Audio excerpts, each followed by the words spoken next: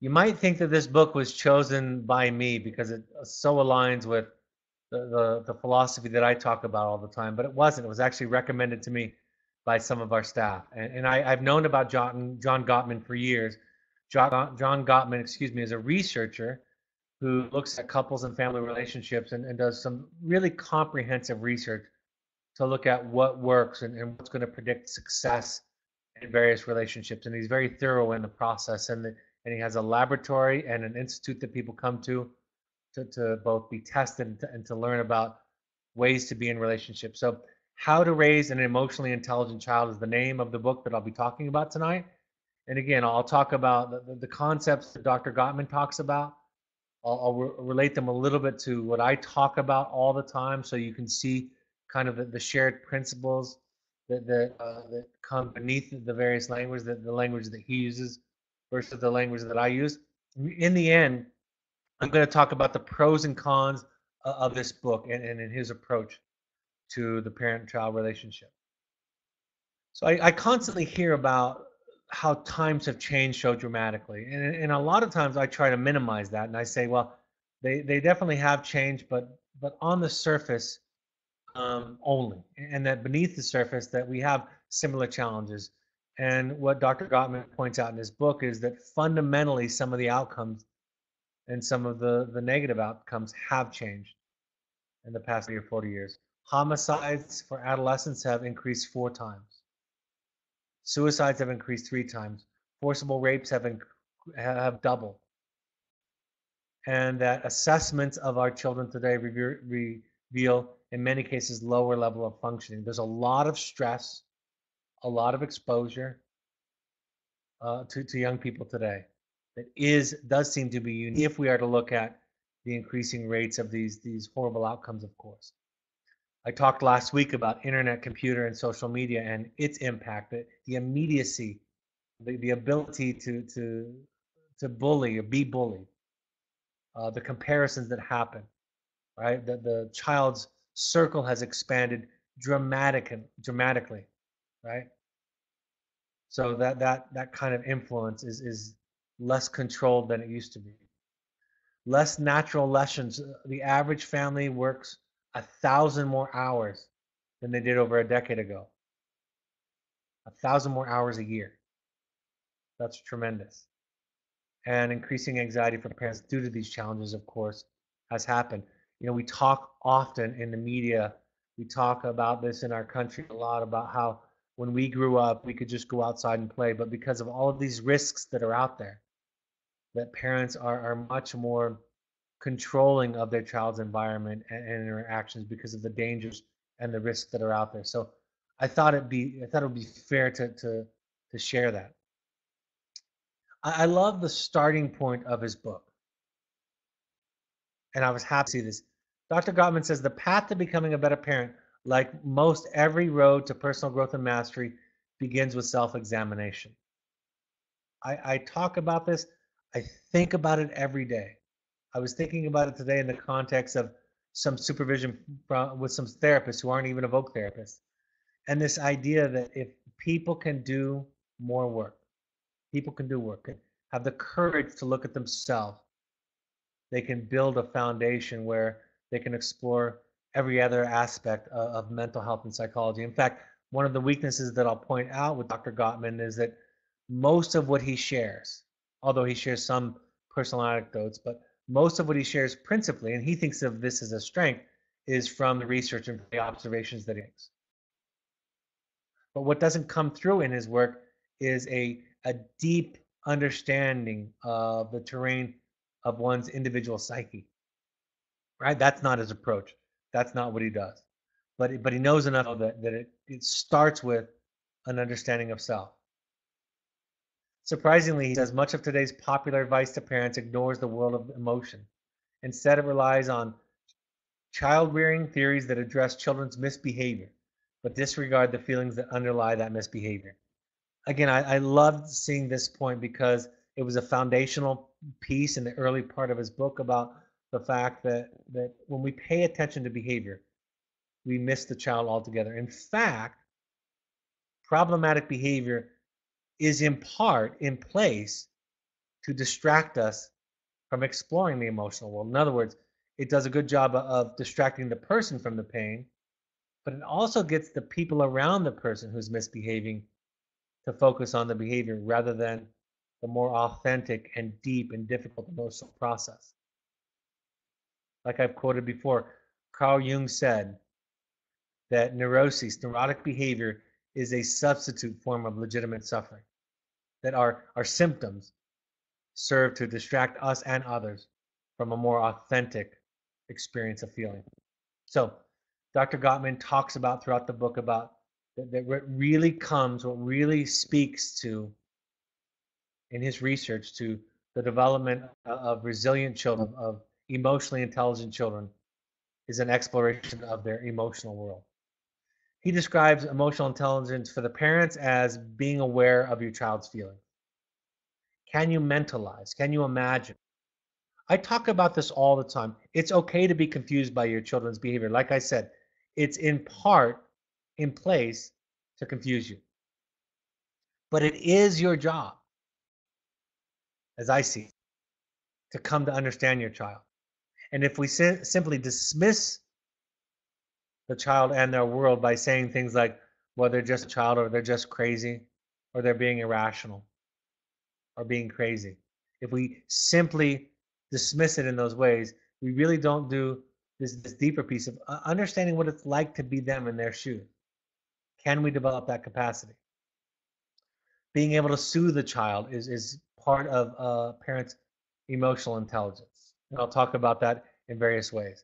But being able to offer comfort, not in the short term, not make it go away, but real authentic comfort that can help the child learn to soothe themselves and can help the child feel and move through their emotions, to learn to empathize. You know, when I think about myself as a man in the world, because of my practice as a therapist, one of the things that I'm aware of that's happened to me over the past 2.5 decades is my ability to really see and understand people that many years ago I couldn't see and understand. And I suspect the same is true with you, right? As you have been invited and been willing to go into this process with your child, you have the ability to see parents, to see children and their struggles with more clarity. You develop new eyes and new ears to see and hear better. Conversely, I talk about this, I said this to my therapist just the other day, that oftentimes socially somebody will tell me the seemingly most crazy thing. And I find a way to say, genuinely, I can see where you're coming from. That makes sense in some way to me.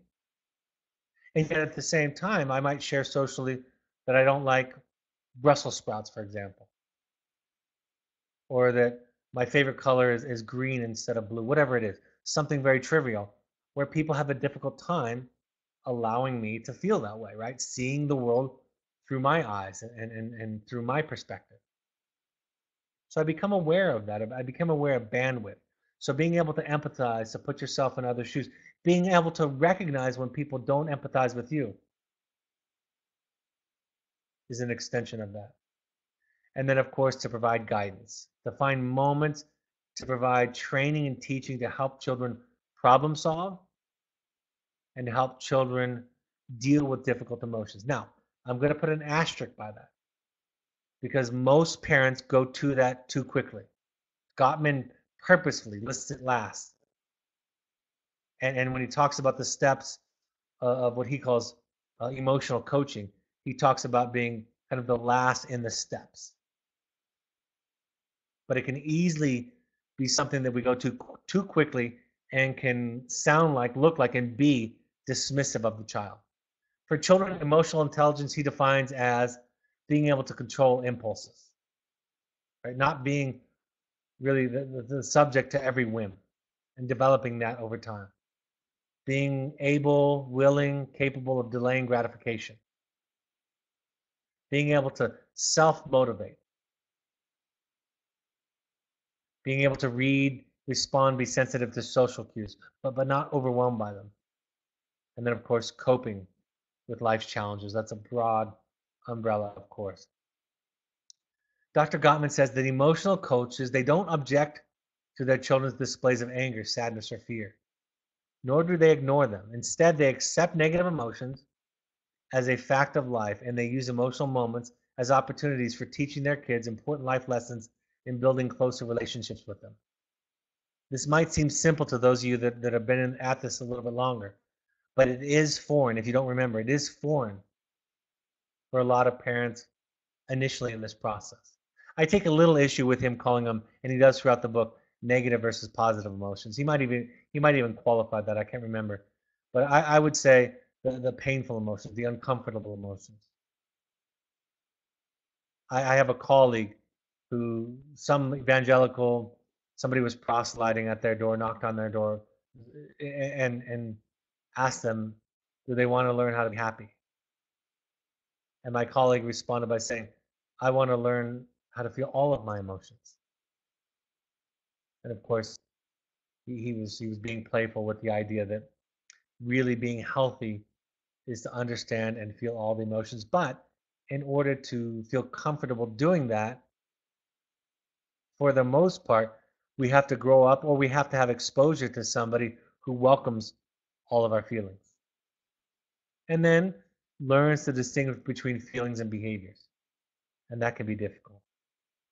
He describes what is not emotional coaching. Gottman does. He describes dismissive parents, and he says they are those who disregard, ignore, or trivialize children's negative emotions. I thought it was profound in one piece where he said a lot of people who are dismissive, and I find this to be true also in my work with parents, a lot of people that would be described as dismissive by researchers by their observations of these parents would be surprised to learn that they were dismissive because oftentimes, again, on the surface it doesn't look harmful or cruel. It's things like look on the bright side, or I'm sure she didn't mean it, or your teacher must have had a good reason, or if you just don't think about this it'll go away, or you have nothing to be afraid of. Those all on the surface don't sound harmful, but we learn as we work in this process, as we learn deep listening, all of us, we learn that that kind of language feels very dismissive. And even though the child might not be conscious of it, they learn that there are good feelings and bad feelings, feelings that are allowed and safe to express, and those that aren't. Disapproving parents, he says, they are those who are critical of their children's displays of negative feelings and may reprimand or punish them for emotional expression. So he says they're kind of like dismissive parents, only with more judgment and intensity. And then lastly, he talks about laissez-faire parents who accept their children's emotions and empathize with them, but fail to offer guidance or set limits on their children's behavior. So let's talk about what emotional coaching is. This is what he calls it. I'd never read the book before, planning for this broadcast, but it was surprising that that's what he decided to call it, emotional coaching. I would call it healthy attachment. But he said steps in emotional coaching include these: becoming aware of the child's emotion, being able to identify it, first of all. Some parents it doesn't even enter their field. They're so focused on behaviors. Recognizing the emotion, number two, recognizing the emotion as an opportunity for intimacy. Parents that are emotional coaches, that practice emotional coaching, look at difficult emotions, feeling that a child is going through as an opportunity for intimacy and connection. Three, listen empathetically, validating the child's feelings. This is something we talk about all the time. This is something that every treatment model talks about all the time. Learning to understand, listen, and validate. Number four, help the child find words to label the emotion he is having. So helping them to express it, helping them to find the words, giving them multiple choice, reflecting back using a moderate interpretation and checking out with the child and seeing if you get it correctly. And the more you do it, the more accurate you're going to be in reflecting back. And then finally, step number five, set limits where exploring strategies to solve the problem at hand while exploring strategies. limits and teaching opportunities. Again, be careful because most parents go to this too quickly. I have yet, I will say this, while it might not be 100%, it's in the high 90s. I have yet to work with a parent who is not at least adequate, if not good, at problem solving for their child, right? Offering solutions to the child. So that's not missing. Gottman lists it last because after that groundwork is laid, there's an opportunity to explore. Notice he talks about setting limits while exploring. It's not giving them the answers, giving them advice. It's saying, here's what you can and cannot do in our home, right? In this relationship, and what are some options, and really pulling it out from the child. So pack away lectures, pack away advice giving, pack away simple solutions, and explore with them. Gottman says many well-meaning parents dismiss children's fears and upsets as though they didn't matter. There's nothing to be afraid of. You tell the 5-year-old who wakes up crying from a nightmare, then obviously you didn't see what I saw, might be an appropriate reply. The child in such situations begins to accept the adult's estimation of the event and learns to doubt her own judgment. With adults constantly invalidating her feelings, she loses confidence in herself. Thus, we have inherited a tradition of discounting children's feelings simply because children are smaller, less rational, and less experienced, and less powerful than the adults around them. This is important. Taking children's emotions seriously requires empathy, keen listening skills, and a willingness to see things from their perspective. If your feelings are dismissed, if your feelings are unwelcomed as a child, if there is no safe place to express your irrational, childlike experience, you will grow up not knowing your truth, not knowing what is right for you, doubting yourself. You'll grow up with a vulnerability or a susceptibility to peer pressure, to problematic or negative relationships. So, like we talk about all the time, and his research bears it out, this is what makes a difference, being able to see and hear children. The effects he describes on emotional coaching: fewer negative feelings and more positive feelings. Again, I take issue with negative versus positive, but I think I know what he's referring to. I think we all know what he's referring to. More resiliency. He describes it specifically as a buffer against the effects of divorce, and I would say against other traumatic experiences. My own dissertation was about how looking at childhood traumas was mitigated when the child identified that at least one consistent person saw them, heard them, was there for them. Number 4, studies indicate that a father's impact will be much more extreme. There's a whole chapter on this in this book, whether that effect is good or bad. A father's capacity, and he says it's not to downplay and minimize the mothers, but the research tends to show that a father's ability to emotionally coach has a more profound impact on the child, either positive or negative. Number 5, and because you have an emotional bond with your children, your words matter. They care about what you think, and they don't want to displease you. I put an asterisk by that because I talk about this, and those of you who have listened to these broadcasts all the time, that's not ideal, right? We don't want our children to think that it's their job to please us. So, well, and this goes, his opinion of this goes in line with, I think, a lot of lay people's. But we know from treatment, we know from child development, we know from addiction and recovery research, we know from motivational interviewing, that is the model that talks about how to facilitate change in a client. We know that caring about, being weighted down with what others think of you, starting with your parents, is not an effective long-term fuel for change, for healthy change. I think what he's talking about is there's a sensitivity, a connectedness, right? An awareness. But the way that I took issue a little bit with the way that he spelled it out here. A reduction in antisocial behaviors, and he listed a bunch. The research shows that Parents who exhibit emotional coaching, their children tend to have less antisocial behaviors, less health-related effects, negative health-related effects if the parent practices emotional coaching, and lower stress hormones in the blood. More flexible, the child is able to deal with stress. The child is able to deal with change easier and transitions easier. So let's go through his 4 types of parenting. And all of us have some parts of some of these, especially with this first one. I think we can all relate to it sometime. Let's talk about dismissive parenting, the dismissive parent. The dismissive parent treats child's feelings as unimportant or trivial, right? One parent said in his book, well, that's not an adult feeling. That's a child's feeling, and they're not rational. Disengages from or ignores the child's feelings. Non-responsive, doesn't think they're important. Whereas to the child, they're enormous. Wants the child's negative emotions to disappear quickly.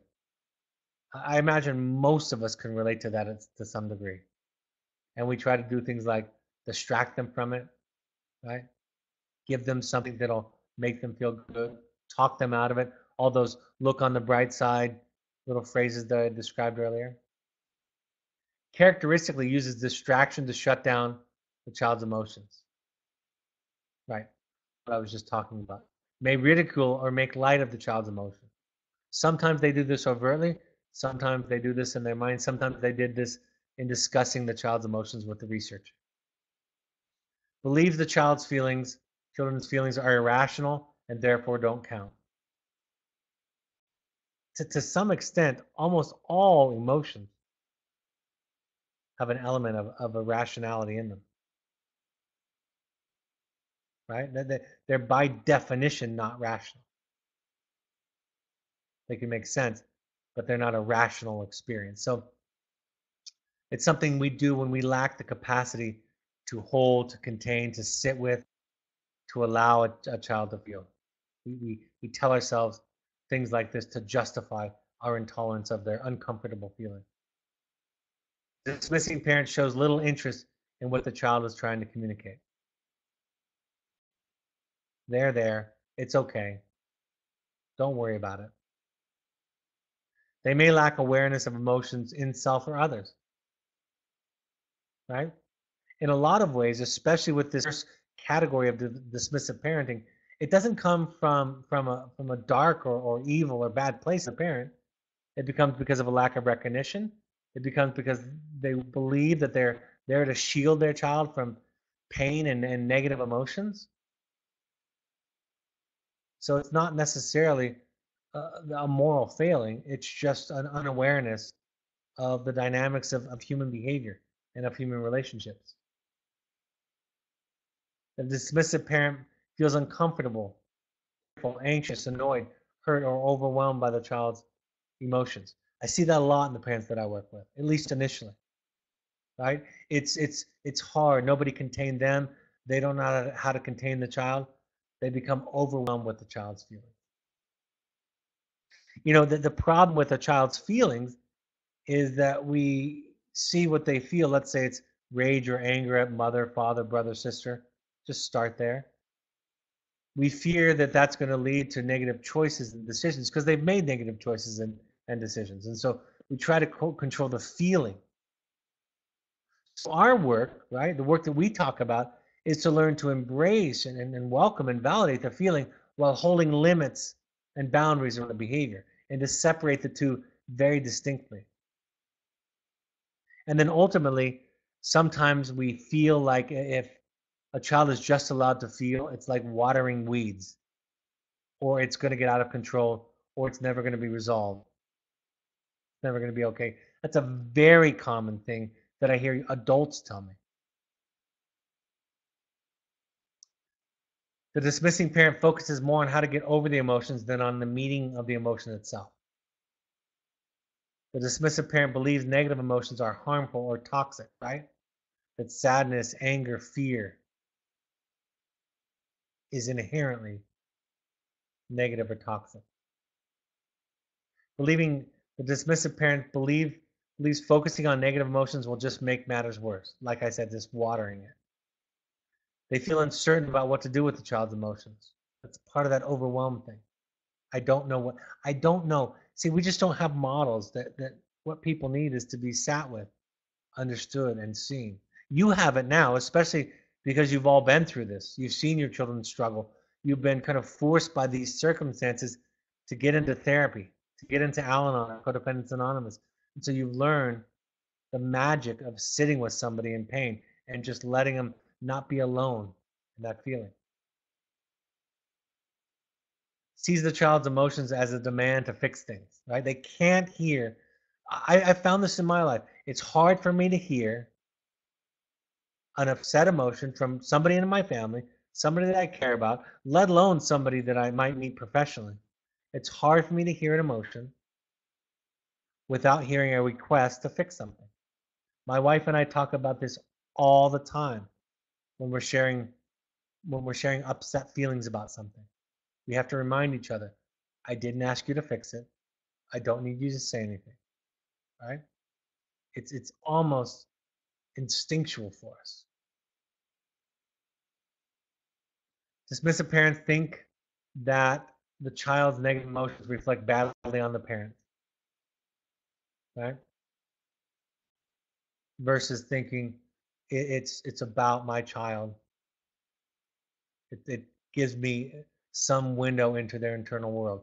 There's a quote from Banksy, the graffiti artist, the famous artist, and he said many parents are willing to do almost anything for their children, except for allowing their children to be themselves. Right? It takes a great amount of ego strength to allow your child to be upset with you, to be upset with circumstances. I skipped one here on the slide. Believes negative emotions mean the child is not well adjusted. Right?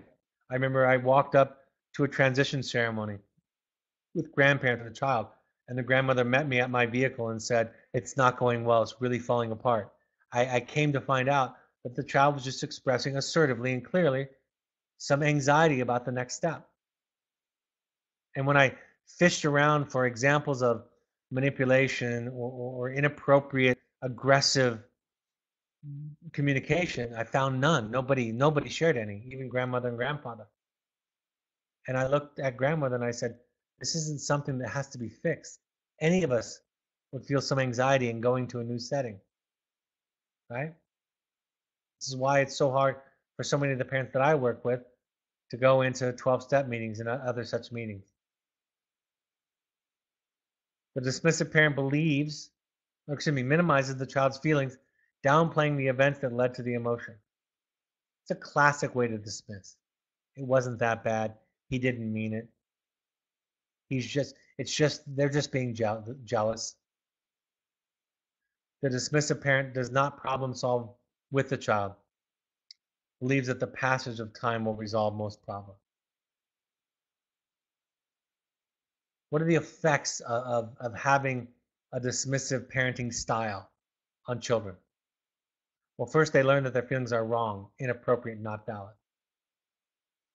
I mean, it's almost too obvious to say this, but doesn't that seem, doesn't that make so much sense?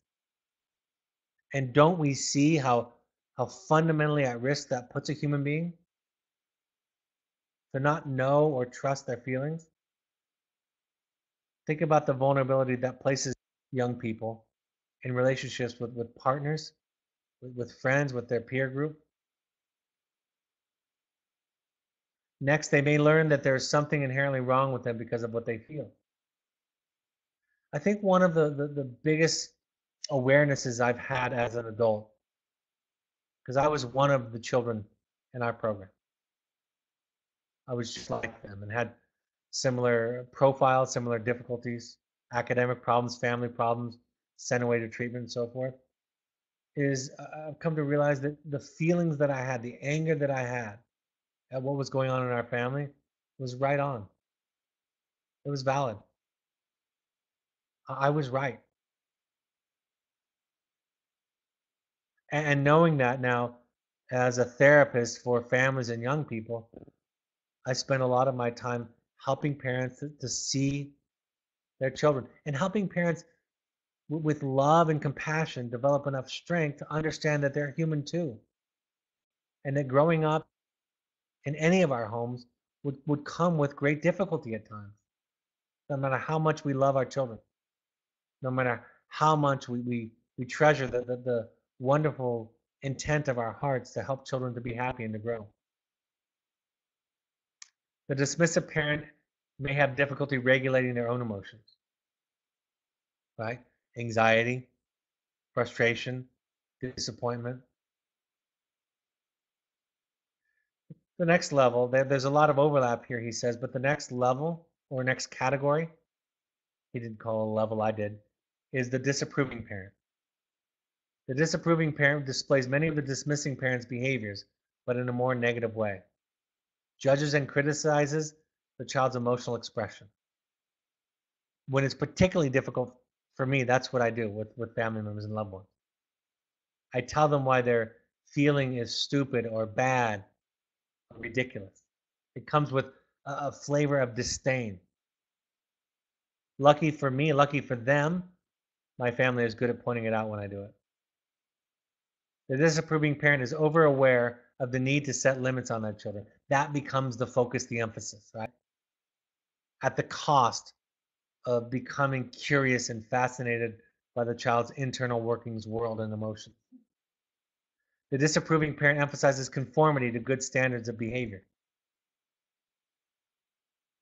Right? It becomes a lack of balance, the primary focus, instead of seeing behavior as a symptom of unresolved, unworked through emotions. The disapproving parent reprimands, disciplines, or punishes the child for emotional expression, whether the child is misbehaving or not. That's phenomenal, and I've seen this. Sometimes children will come and say, I got in trouble for my anger. And sometimes what they mean is, I got in trouble for putting a hole in the wall with my fist.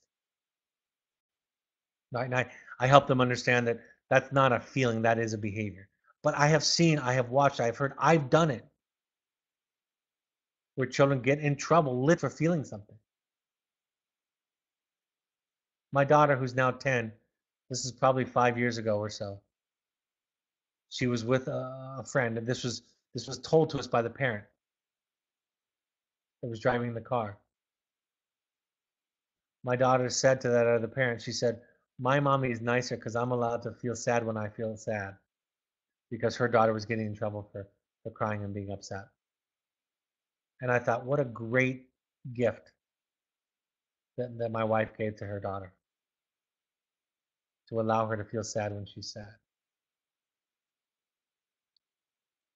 Reprimands, disciplines, excuse me, I already said that. Believes expression of negative emotions should be time limited.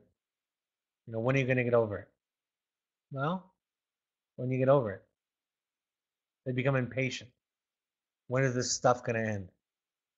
Enough is enough. Healing comes on the time frame of the person who's been hurt, not on others. The disapproving parent believes negative emotions need to be controlled. The negative emotions reflect bad character traits. Believes the child uses negative emotions to manipulate. This belief results in a power struggle that they think that it makes people weak. Children must be emotional tough for survival. I've seen this a lot. And I will tell you that I'm not always great at telling the difference between when somebody's trying to manipulate me or when somebody's just expressing upset toward me or about me. I'm pretty good at it with my clients because I respond as if it's all something that's about them. But with my family, it's more difficult. But really, that's where when a child or loved one tells us they're upset, it's really essentially the same response. It's sensitivity, compassion, empathy, understanding. So if we act as if they're not trying to manipulate us, which is what I do as a professional, that I struggle to do in my own home, if we act as if they're trying to manipulate us, it actually, over time, extinguishes emotionally manipulative expressions of feeling. The disapproving parent believes negative emotions are unproductive or a waste of time. You can feel the judgment in that one. They see negative emotions, especially sadness, as a commodity that should not be squandered, right? Like, don't be sad about this. Other people have it worse. Save it for the really tough times.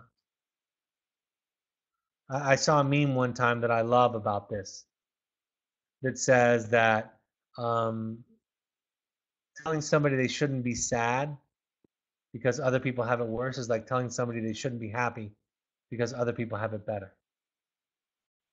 Nonsense.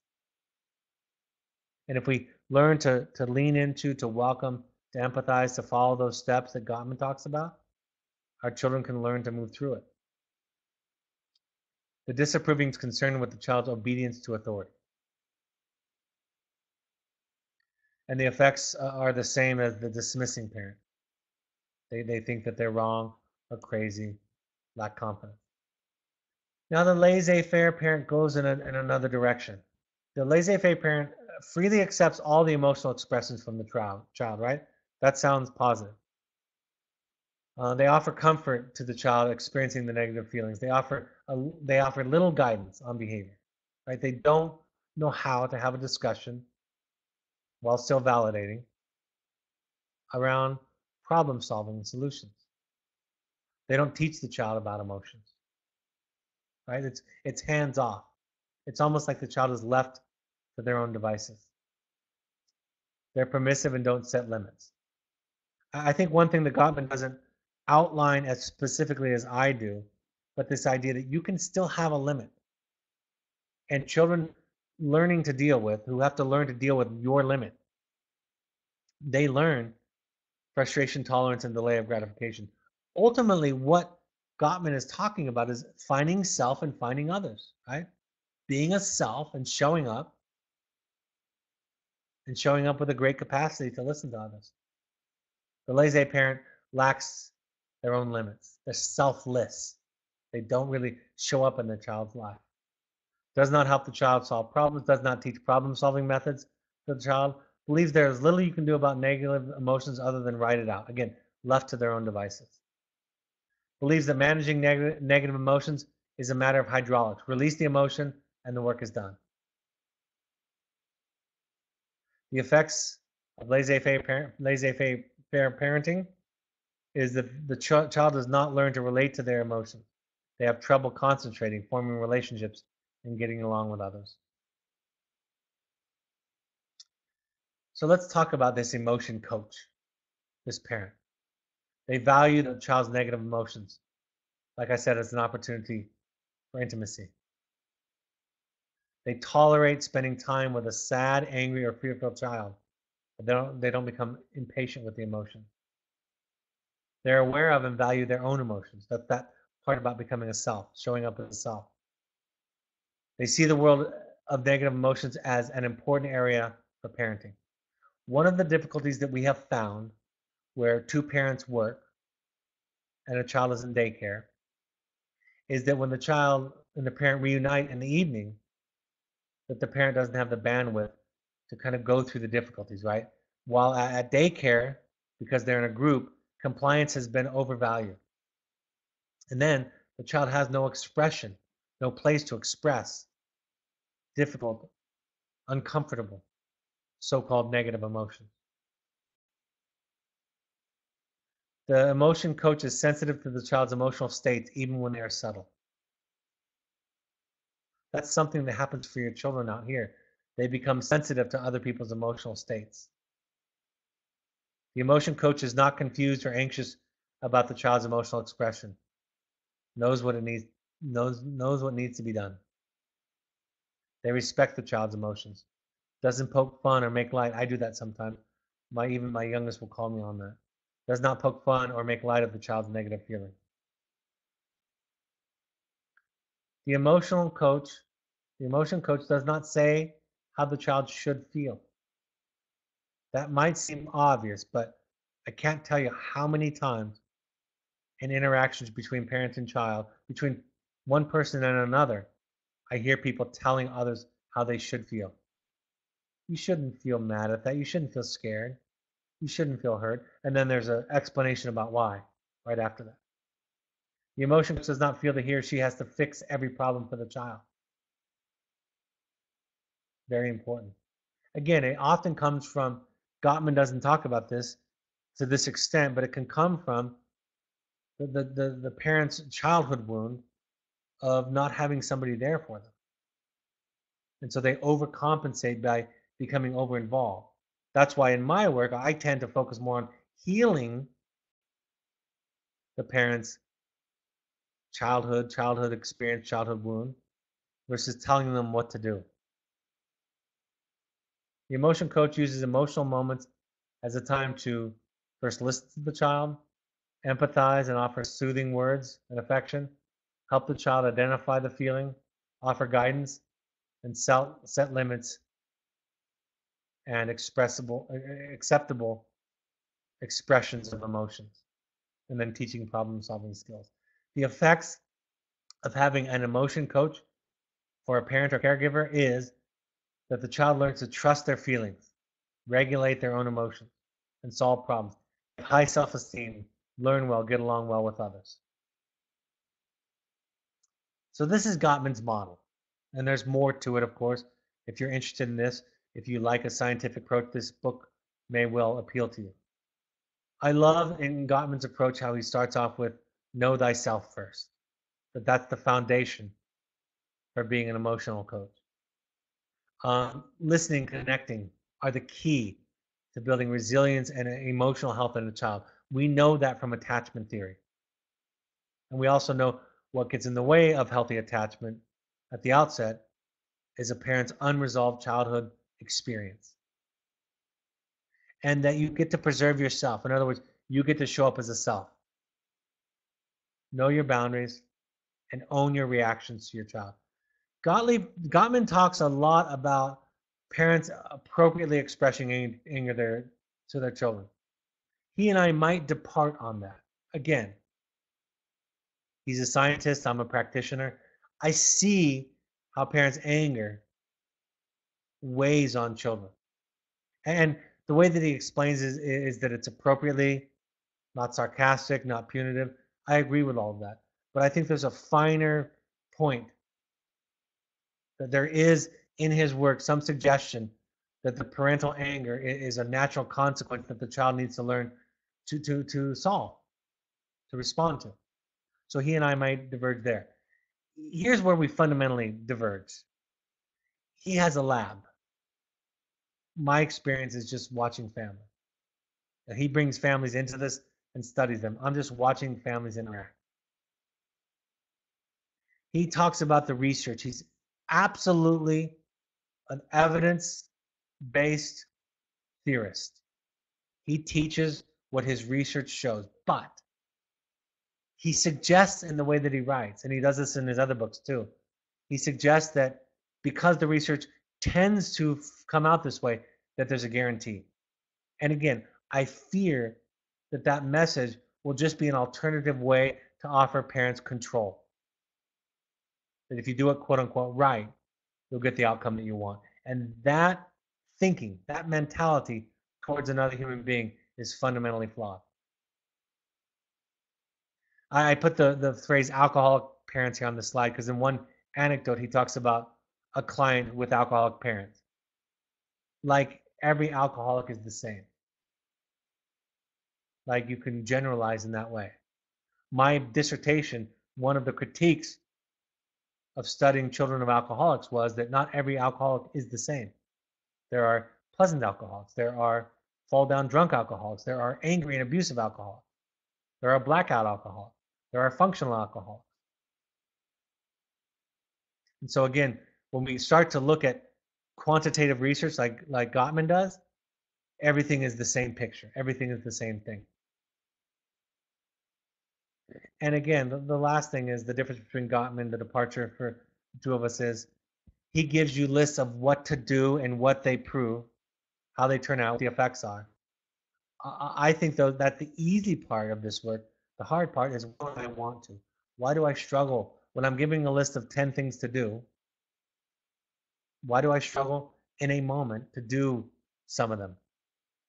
And if I go back and find the answer to that question, I'll have a better ability to sort out what gets in my way of doing what I need to do. And that's really doing what I need to do, doing the quote unquote right thing. That's the easier part of the equation. It's not unimportant. It's just not the most important part of the equation in my experience as a practitioner, as a parent educator. All right, we'll get to any questions. There are no current questions. We'll get to questions here after I go through some of the announcement slides. We want all parents, all current parents, to attend 6 12-step meetings while their child is with us. If you haven't yet, please do it. Please try it. It's free. If nothing else, you have empathy for your child of walking into a room that's scary or uncomfortable. Any combination of Al-Anon, CODA, or Families Anonymous, we ask you to go to 6 meetings, any combination of those. You can also go to NAMI.org for classes and information in your area that are affordable or free. Social media, are all of these broadcasts available on the podcast app on your iPhone device or on the Android devices? They're available on the SoundCloud app. Download that. Or you can go to a computer and go to soundcloud.com and search Evoke Therapy programs on all of those platforms. Follow us on Twitter and Instagram at Evoke Therapy. On Facebook, you can find us by searching Evoke Therapy programs. You can also find the Evoke Family Foundation on Facebook and the Evoke Therapy blog for great new content. My book, The Journey of the Heroic Parent, is available on Amazon, also on Audible. We ask all current parents to come to a workshop. So the next one is December 8th and 9th at our Oregon program. If you have questions or you want to RSVP, talk to Melanie at evoketherapy.com. If you want to combine that with a visit to your child, talk to your child's therapist. The next intensive, if you want to do a deep dive, that foundation that Gottman and I talk about with, know thyself first, come to our next Finding You for parents, parent alumni, is January 9th through 13th in Park City, Utah at our Summit Lodge. Email intensives@evoketherapy.com for more information. Parent support groups coming up. I'll be in the Bay Area next December 11th in Los Angeles. Michael Griffin will be there, actually. I had something come up, so Michael Griffin is Griff, as some of you know him. He'll be there. That's on a Sunday. We do them in Los Angeles on a Sunday to help with traffic. I'm from Los Angeles, and no matter what kind of traffic you think you have, my experience is LA has you beat. New York City, I'll be in New York City on January 14th. Email Melanie at evoketherapy.com for more information or to RSVP. You can go to our website and look at our pursuit trips for families, customizable anywhere in the world, any activities, recreational activities for young adults or families. All right, any live questions that have come in? Parent asks, isn't it too late to help a child in this way when they're already teenagers? Absolutely not. No, great question. It's not too late. I am not a teenager anymore. And what I've experienced with my therapist in the last 20 years, essentially is this what I'm describing tonight. She serves the role of an emotional coach in my life, has made all the difference in the world, has changed my life, has changed the work that I do, has changed my relationship with my wife, with my children. It's everything. So it's never too late. Another parent asks, I've been thinking about something you said on a previous webinar about almost being at the point that you do not want parents to share their feelings with their children. I think I understand this, and it seems to relate to being an emotional coach to your child. But how do you not express your feelings when you're triggered by something your child says? That's a great question. My answer would be you step away, you own it. I'm almost to the point, and I'm glad you make that point, but it's my feeling. It's not your responsibility. You don't have to do anything about it, but I'm upset. I'm angry. I'm frustrated. I need a timeout. Or I have to have this boundary. I'm not okay with the way you've treated my house, me, your sibling. I'm frustrated, angry. So it's difficult for most people to do it without it loading on the child, without it sending the message that your feelings are your child's responsibility. It's hard for people to do that. And I think it takes a lot of time and practice. But you can do it by owning it, by using it in the context of boundaries you're going to set to take care of yourself, your home, the other family members in your home. You can do it. It's just look out for the idea that you're modeling and suggesting implicitly to your child that your feelings are their responsibility. Therefore, they go out in the world believing that what people think about them, including those peers, that peer group that you don't like, that partner that you don't like, that what those people think about them is about them because they can't distinguish. So you can. It just takes a lot of progress and evolution, a lot of process, a lot of evolution in the process. All right, looks like those are all the questions for right now. I'm going to be talking specifically about low frustration tolerance next Monday, December 10th, 7 p.m. Mountain Time. Please join us then. Again, thank you for and on behalf of your children for joining us. Thank you for being willing to step into this work and for your practice. It makes all the difference. Show up as a project in your child's life and watch them over time open up to their own project, their own work, their own wounds, their own vulnerability. Thanks, folks. Have a great weekend. I'll talk to you next Monday night. Take care. Bye-bye.